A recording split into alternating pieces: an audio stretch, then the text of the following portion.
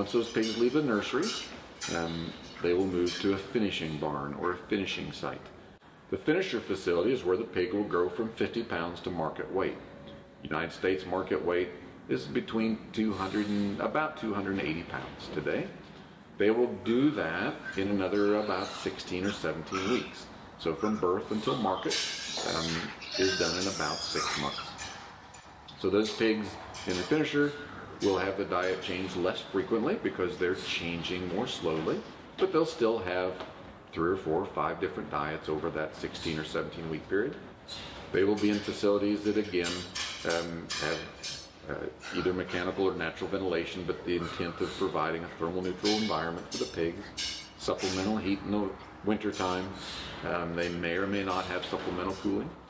Again, like all of our facilities, they have some sort of perforation in the floor to allow manure to accumulate below the floor, to where we can capture as much of the manure nutrients as possible and recycle those, use those as fertilizers on our crop fields.